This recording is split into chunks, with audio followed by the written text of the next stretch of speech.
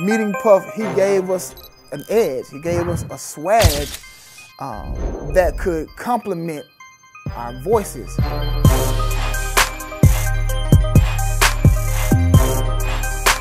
Every artist we toured with were legends and icons.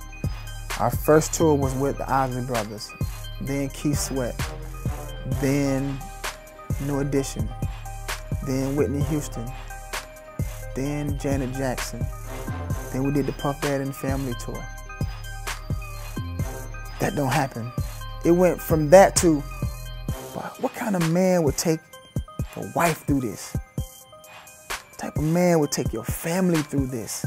You got a woman, man, who vowed to love and honor you, and do all these things, but you couldn't even fulfill your part of it.